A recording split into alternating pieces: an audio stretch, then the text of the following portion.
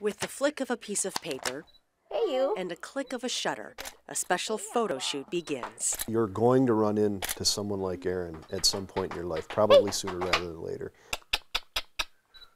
And to just have a better perspective and understanding on what it means, because it's a spectrum disorder, one child with autism may look very different from another. Erin Tyler was diagnosed with autism and global developmental delays at 18 months old. I wasn't 100% shocked, I would say, I guess, when we were told. But still, to hear those words, it's not, you know, it's heartbreaking to anyone. You remember that day? Yes. What was it like?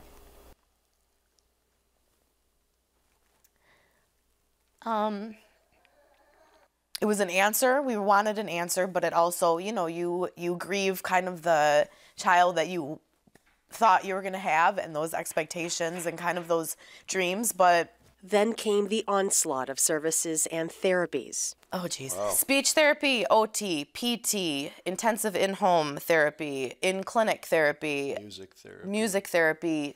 He's done one-on-one swimming. Hey, you mister.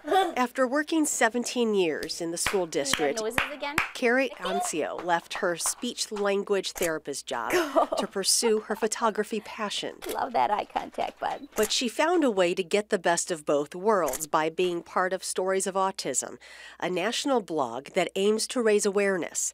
Photographers all across the country participate by taking pictures of local people who have the spectrum disorder.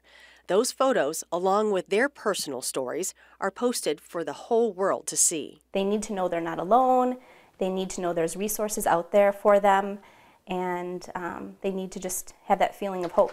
And with every photo session, the hope is to be able to capture the gifts, that special gaze, the very essence of that person. These individuals are very special and they're beautiful in their own way, and I hope that my images portray that. In Erin's case, he's full of spunk. He can flick paper like no one's business. There's a certain quality of paper, and he seeks it out and he finds it, and then it's you flick, flick, flick.